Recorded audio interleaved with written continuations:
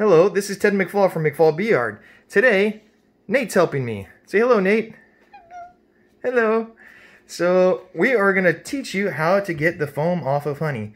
Now, the foam is totally edible. There is nothing wrong with foam on honey. But a lot of customers that don't really understand the properties of honey think it's ugly or not good. But there is totally nothing wrong with it. And a lot of people will try to take it off with a spoon, but you can actually use a piece of saran wrap. And you just cover the surface with the saran wrap. You barely touch the saran wrap. You never touch the honey. You just touch the saran wrap. And of course we washed up real well. Didn't we wash up, Nate?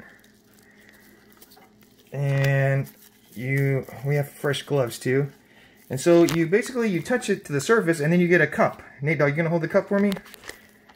And you this saran wrap grabs the foam. This foam is actually hydrogen peroxide.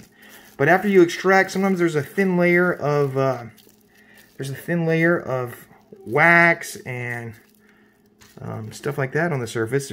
Like I said, there's nothing wrong with it. It's totally edible. All right, Nate, I'm gonna pick it up real fast. You got the glass? You're holding the glass for me? Okay, you ready? 1, 2, 3. Up it goes and in it goes. And very little honey is wasted. I mean, this is mostly foam inside it, and very little is wasted. And it works on the big scale, but it also works on the smaller scale too.